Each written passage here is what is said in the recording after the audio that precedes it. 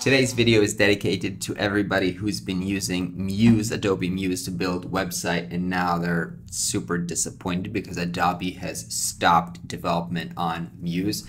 I actually was super excited when Adobe announced Muse initially because I knew how to develop website. I learned HTML and CSS, but I didn't really enjoy doing this, and I was so excited about the possibility of actually building website without coding them myself. But after I've tried the initial versions, I was honestly a little bit disappointed because Adobe made like a lot of efforts into making this dead simple for designers coming from print. So a lot of the concepts of and layouts of software like InDesign were implemented, and they try to make the transition to the web so that people without web experience will be like get off to a super easy start and not like something might be scary like Dreamweaver where you actually have to code. And while they did this and that was super simple, you kind of lost in the transitions so many controls because the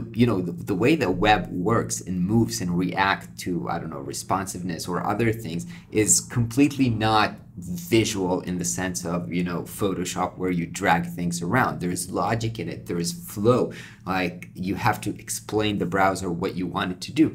And because they try to make this so simple, a lot of it was, lost in translation, and I felt like this cannot be a tool where you can literally build amazing website and you can do whatever you want. And so I found my solution with Webflow, in which true, you have a bigger learning curve. You can't just get off to a super start, but the investment of getting to know how to use Webflow, which is, again, it's also visual. You don't have to write the code yourself, but you have to understand the logic of how the web builds. That ended up giving me such power to build whatever I want that it like paid off the investment of sitting down to learn it like 1,000 times over. And so my message to everyone who has been using Muse and are not sure really what to do right now is, guys, take a look at Webflow, invest the time, at least 1, 2, 3 days of your time to go over the university. It's free videos that you can get started for free, and it will just blow your brains. And even if you're scared or it looks complicated, it will pay itself back because you will be able to work without coding yourself, without paying other developers, and you will be able to accomplish much more complex, beautiful, and powerful websites, with CMS, blogs, e-commerce is coming soon, so it's going to be everything that you need. And to people who didn't use Adobe Muse, but you guys have been watching my channel for a while now, and you still have not made the move into Webflow. Just the other day,